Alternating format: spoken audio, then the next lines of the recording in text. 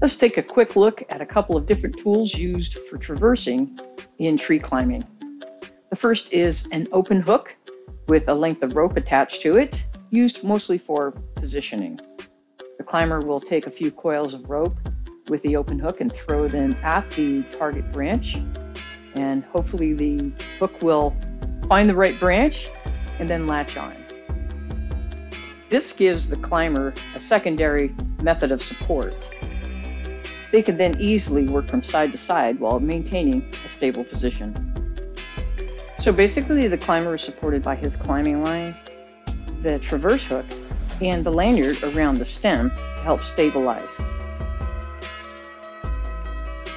You can also use the traverse hook to move you through the canopy from one short distance to another. Set the hook, test the line, and then move yourself across the span by adjusting your climbing system as you move toward your anchor tree.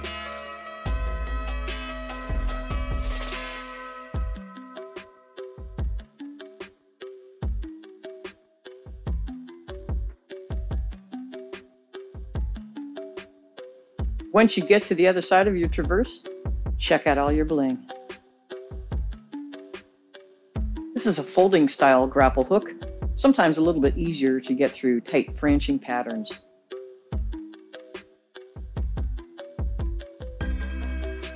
Throw the hook toward the target branch and give a good pull on the rope to test the anchor. In order to help position the grapple, it might be beneficial to roll some loops of rope toward the device in order to help it adjust to the branch. If you look really closely, you can see that the grapple has been set on a branch below the actual target branch and kind of forming a bit of a redirect in order to give additional strength. Once everything is all set and double checked, go ahead and take the first step of your spacewalk.